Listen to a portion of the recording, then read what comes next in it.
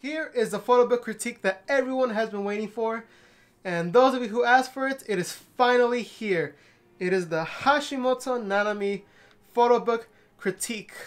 Now, for some unknown reason, I've been putting this off, and there's really no explanation to it other than there's been newer photo books coming in, and I didn't have time to review this one because there was other ones in queue, just like Iriyama Anna's that I did, and Sakurai Reika's. But now, we're finally getting to this. Now, in terms of content, there's something you should look out for, and that's for the color tones of the images. And throughout the photo book, you're going to see a lot of warm and cool colors over here. And when you go and flip through it, you'll be able to see how they contrast each other and how well they play together. That's something to keep out now that I'm starting the critique. So without further ado, let's go ahead and start with this front cover. Now, I'm not the biggest fan of this front cover, and that's because of one reason of this white space. In this case, it's actually useful because if you didn't have the white space, it would span across the whole book. And that wouldn't look good, especially that it's her face, and it being cut down, the binding of the book wouldn't really look good. And the back is pretty interesting. It's all centered up, and the V actually goes straight towards the American flag, which is actually a pretty nice touch. And I mean, it's kind of like the symmetry feeling, but yet at the same time we have this bench and trash can over here, so it kind of throws it off a little. Photographer might have done that on purpose, might have not.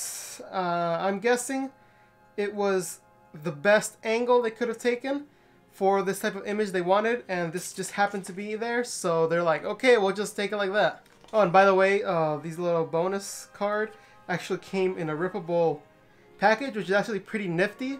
That way it doesn't fall out and get damaged through shipping or something. So this time it could look like a secret. And I already know what it is. It's actually my favorite of the bunch, which rarely happens for me in these photo books. It's this one right here. And I really like this photo. Even though there's a lot of headroom, I still feel like it's a very strong image, and the smile is just perfect. And the inside of the cover is actually all blank, so it kind of like feels like a finisher, kind of like a white page, like she's going clean into the real world kind of feeling, because again, this is her final photo book, and actually her final thing as a entertainer or even as a personality in the entertainment business. So that's definitely a nice take on it, and seeing how this photo book kind of goes all together with snow, because it's in New York, it kind of makes sense, it kind of all meshes together. And before I start opening the photo book, I want to say that this was actually photographed by Imajo Jun. Now, the photographer is really good, has a very specific style, and this photo book really shows it off. I feel like with something mandated and something regulated like a famous idol photo book, it's kind of hard to show off your style, and I think the photographer did a really good job in showing off the style. So super props to the photographer over there. So first thing right off the bat is actually, if you touch it and feel it, and actually look at it closely, you can see that it's not the typical glossy or semi-gloss finish on these photo books. It's actually like a very satin matte feel to it, which gives a whole different style to it. Of course, glossy is a little bit more colorful and more sharp than this type of paper, but this type of paper has a certain feel to it that you only really get when you actually pick it up. Plus, I kind of like matte a little bit more just because everything feels solid and it kind of feels all complete. And actually, these are the first images of the photo book, and I mean, they start off with this blank page, which is actually interesting because most photo books start with like one page by itself, but this one actually went with two. And I don't know if they took it to full advantage, because this is very similar shots. I mean, this is like, took a picture over here, ran to the side, took a picture. And I mean, great on the photographer for running around and getting different types of shots. That's always great to do. But I feel like there could have been a little bit more opportunity, maybe like a establishing shot and then one of her. Since you have the 2-page spread, I feel like you could have used that to your advantage. Or hey, even do like her over here in the corner and then have a full spread one. But I mean, this page format is kind of like squarish, so I feel like they can't pull off a lot of horizontal full spread page things in this photo book. What I noticed a lot about this photographer is that they mess with the framing a lot. And for example, this window framed one is pretty interesting because it's not typical for someone to do this, especially for these idol photo books. And having this in here kind of like 1 off or 2 off sometimes, but yet having it customized shows that there's intention, which is always good. And also this image right here is like super blurry. I don't know why I include it really. So, you know, these images are actually in focus. Well, most of them. But it's super hard to get focus, especially when it's snowing. I haven't personally shot in the snow, so I don't really have a lot of experience in this, or have been shown a lot of examples on this. But I imagine with a lot of snow, it's super hard to focus. So, I mean, manual focus all the way, especially in the snow, I imagine. And also, I'm not a big fan of the sequence, but I do really like this image right here. It shows a lot of personality, and it's in focus. Then we have this shot, which is out of focus, and this shot, which is half in focus, because of that super, super large aperture. And it's probably like a long focal lens, too. And the reason why we know that is because if you see right here, this is blurred out, don't know if that's post, but the hair is in focus right here, and the eye is in focus. If the focus would have been a little bit more back, maybe both of these eyes would have been in focus. Then I think the image might have come out a little better. Then we move inside. As you can see, inside it's a little warmer than the outside, but it's not super warm as images we will see later. Now this is the biggest example of where we will see the difference between glossy and matte paper. And it's this image right here. If we compare it to someone like Ikuta Erika's Photobook, the glossy actually kind of deteriorated a little because everything was in focus and everything looks separated. But in this case, everything looks similar in focus, even though clearly it's this jar over here and her that are in focus. Everything doesn't look too distracting. It kind of looks like all compact and 2D. But then you can get that 3D feel with something like this, where you turn at the corner, and that way everything has leading lines and isn't as flat as this one. So not only do you have to take into account the matte paper, but also the angles and the focal length and so many different things, which is why people get paid to take photos. But other than that, I actually like this photo a lot.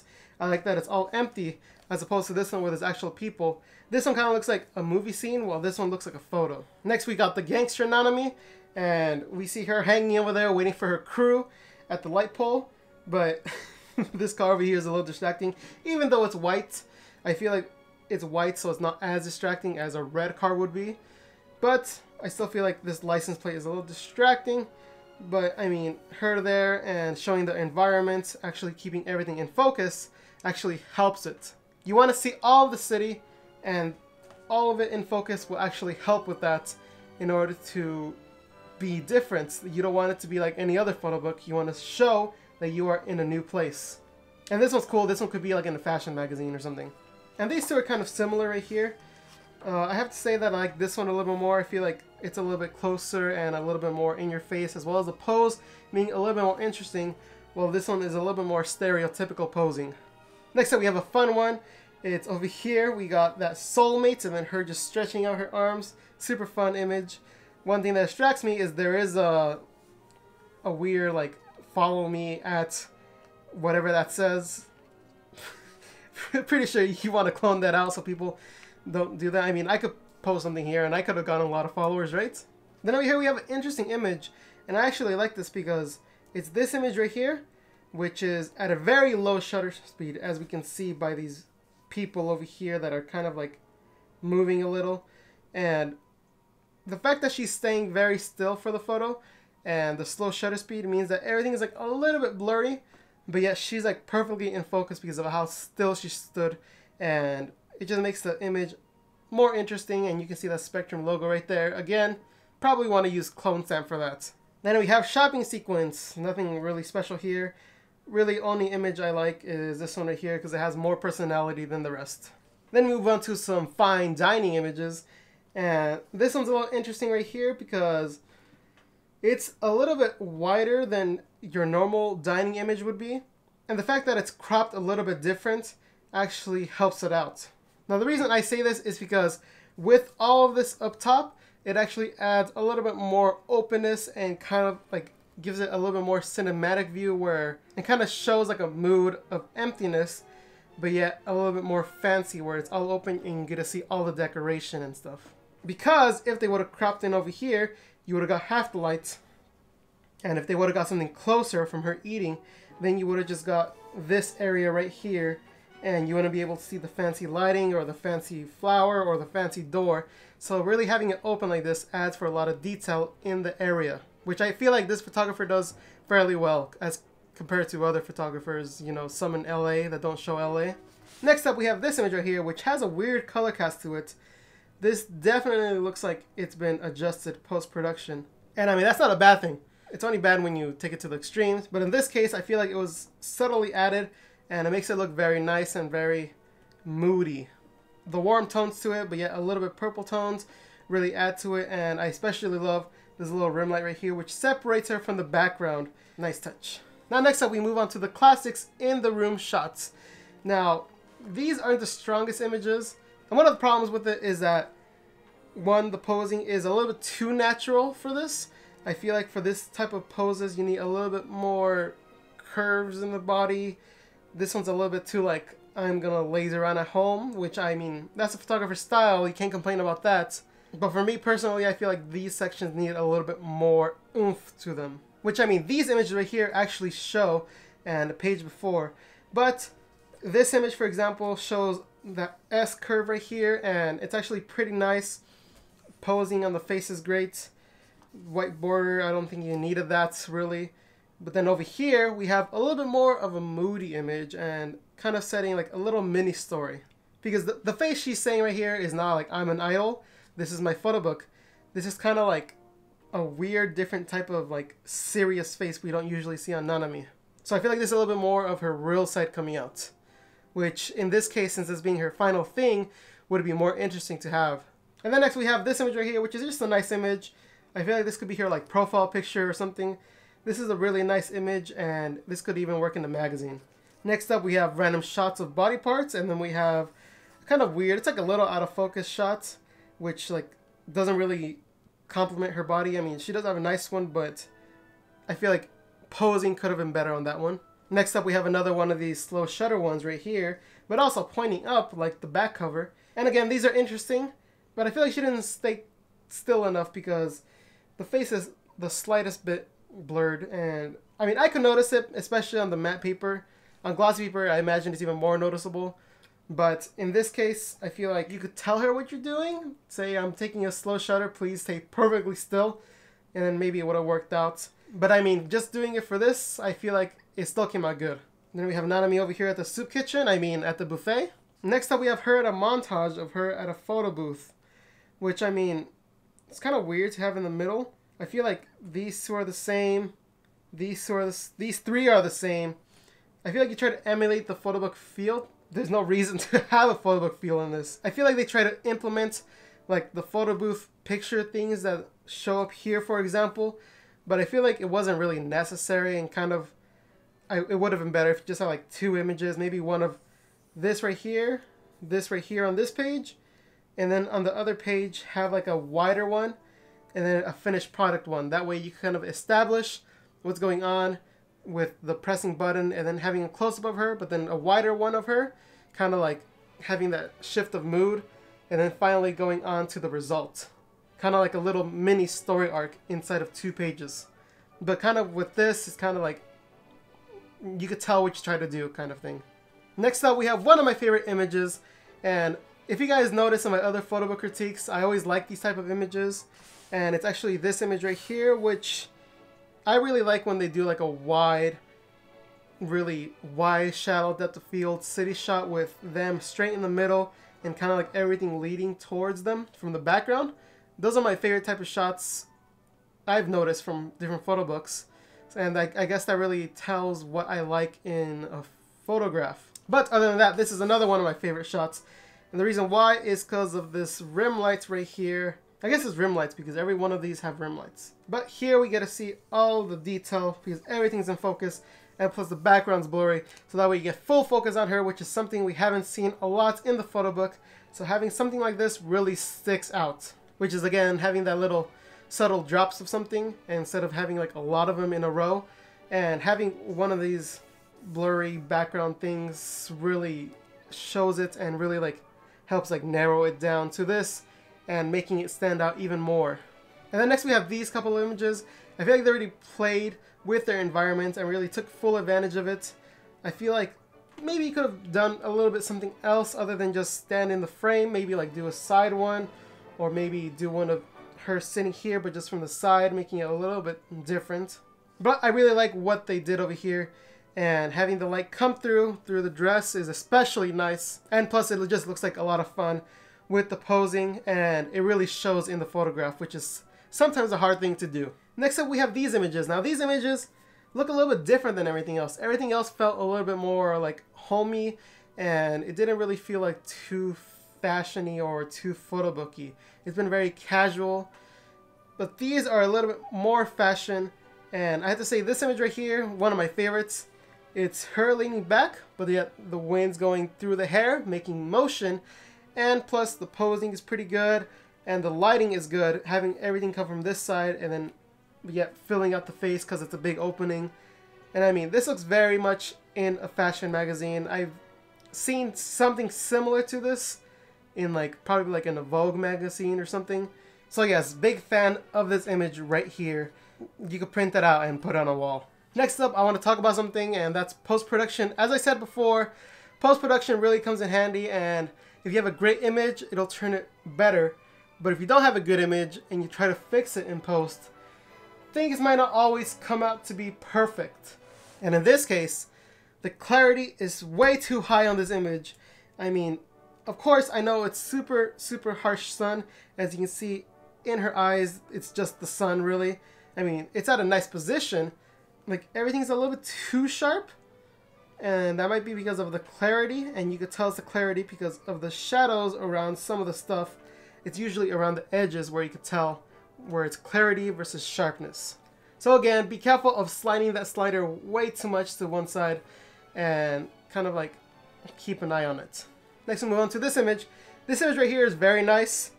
I like how there's attention to detail in this image, and that's because 1, hair, 2, you have a little bit of the hand, not too much, not too sure if this is good crop or bad crop. They didn't crop at the elbows, so I'm gonna say it's passable crop. But one thing that does distract me is this little post right here.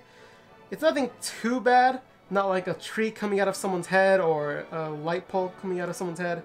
And then we have this over here. We have a little bit undergarment showing, and this adds a little bit of mystery because it makes you think, what is the undergarment? But at the same time, it doesn't make you think, oh man, I bet that undergarment looks so good. It just adds that little bit of appeal to it, but not making it over the edge. Like this image, which is totally blurry in the face. Next, we have finally our first 2-page spread. Now, here is cropping actually done pretty good. The background is going towards the middle, but yet she's a little offset to the side, kind of showing her on one page. But something I'm glad they didn't do is have her fully on one page and have this all be background. Having this little bit of detail over here kind of like makes it so it isn't like half and half. It makes it a complete image. And again, this is the type of lighting I like, the rim lights. Although this one's a little washed out because the sun flare is a little bit in her face too much. And we have this one with motion. Again, love hair in motion, and I feel like this is a strong one for that, and especially with the rim lights and the sun flare isn't in her face. There might be a reflector, or that just might be the snow from the floor reflecting into her eyes, which make her eyes really pop and really look good. Next up we have this shot, and I feel like this could have been a 2-page spread. I feel like it has all the elements it needs. It would have been cut in half right here, and then you would have the American flag on the right, and then her looking off onto it on the left. Now, as I talked about before, that half and half, where it's just full her and then just random background on the right. But in this case, it would be different because she's not the full page of the half. She's just like a little bit of it. If it were like this big, she would have been like right here, and then everything else would have been in the background, and it would have caused for a different type of image rather than the one from before. But yeah, I like this one. It's like adventure-esque. It's like, this screams adventure and screams like, for yonder is the passage to something. Next up we have blurry photo, and then over here we have moody photo. I feel like if this photo was in focus, it would have turned out really well. But then again, all of these images are in focus, and that's probably because it's too dark and the camera can't autofocus right. Or it could be intentional, which I don't really like the blurry night photos. I guess there could be an appeal to it. It's because if you look at these images back here, it's kind of like she's in a rush somewhere. but it kind of seems paparazzi-esque, which I don't really like, especially if you include this image with this image and this image together. It kind of feels like she's walking and then like you're snapping a picture and she looks at you. While if it was just these two images right here and then this one like on the other side, then it would have felt like she was rushing somewhere. Not so paparazzi, because the next image kind of helps break that feel and shows her just standing there a little bit more artistically, and again, probably with a slower shutter speed, maybe on a tripod, then this image would have came out better, because it's still a little bit blurry around her, and that's because it was handheld most likely, or she just moved a little. Oh hey, and that does it. I didn't expect it to finish that fast. I guess there was just a lot of blurry images I just passed through. But we ended off with this super blue image compared to all the orange ones we've seen. If you noticed, it went from super white and blue all the way to like more of a orangish kind of color with a little bit of blue in between for breaths. But I feel like the color flow in this really helped it out. If it were kind of like all over the place with the color, I feel like with a little bit weaker images that it had with blurriness, I feel like it wouldn't have really been good, but the order of this is actually pretty good. And then finishing it off with a nice blue, kind of like lets you release all the orange feel to it. It's a little weird thing to say, but it is that kind of feeling when you're looking through it and you're getting all these orange, and then bam, a blue. It's really refreshing. And then we have a final one in orange, and this is really just like a fun one, and I think it really goes nicely with the message, which I don't know what it says. I don't think I've seen it translated. I would have known if I seen it translated. So if you guys know somewhere that has this translated, please link it down below or tweet at me about it. Now I want to talk about a little bit of the photo book as a whole. I feel like this is a very strong photo book in terms of the photographer's work. In terms of Nanami photo book, I feel like it was strong, but I feel like it could have been stronger in that sense. I feel like this is more geared toward someone who likes photography versus someone who likes idols. If you're looking for an idol book, this might not be the perfect one. If you're looking for a Nanami book, it's good. I mean, of course, it's her book. If you like photography, it's for you. Nogizaka, I say you could go 50-50 on that. And I mean, in terms of photography, it's very unique. It has a cool elements to it that you usually don't see in these photo books. And I feel like this is really a good conversation starter. Just looking through it and kind of like seeing how interesting it is and how much it screams of New York and of a real personality that I feel like this photographer did really well, capturing her personality and like a casual, real her. But again, one of the best images I think is this one, especially the ones in the snow. I think the photo card one is actually really good, which I'm super glad I got. Because if I would have gotten that one of her drinking out of the cup, it would have been like the other one I got. So I don't even remember. That's how bad it was. So thank you all for watching. Go watch the other photo book critiques I have done. There's plenty of them. Nogizaka, AKB, graduated members. There's plenty of ones I've done. And I have one more Nogizaka one lined up. So be sure to stay tuned for that. So you can subscribe to stay tuned of when I upload that video.